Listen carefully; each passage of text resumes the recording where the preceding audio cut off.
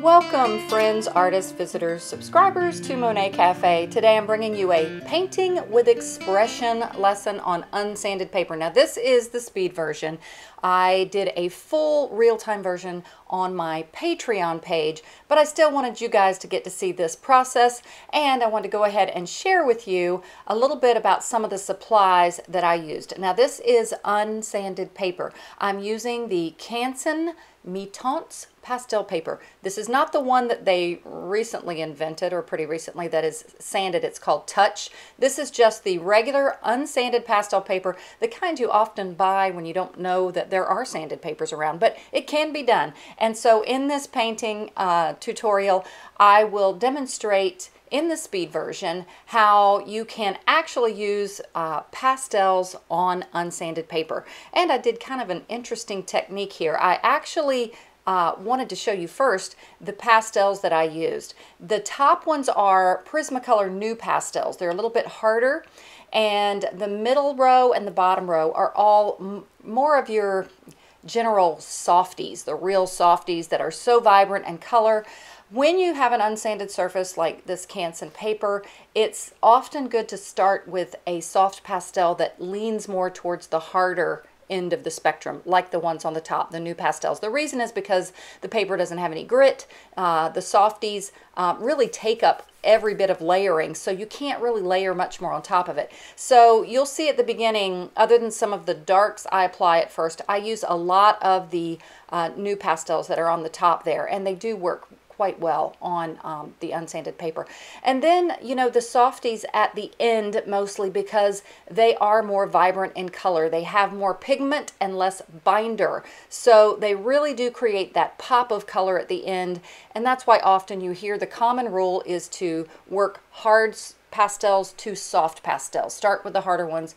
You know, sometimes you have to choose based on your color choices, and I certainly don't always work exactly that way, but it's just a good general rule. Okay, so enjoy this. I'd like you to comment and let me know if you like this format. I painted, you'll see in a minute, literally flat on my table. I know as artists we usually paint with our easels up, but I painted flat and just lift up and dust it off my paper every so often so that you could see the pastels better that I'm working with. You'll see me literally laying them around the painting and even on the painting at times. So enjoy this. It was a joyful experience for me. A lot's going on in my life and I really just needed to paint. So enjoy to this music, and please comment, let me know what you think.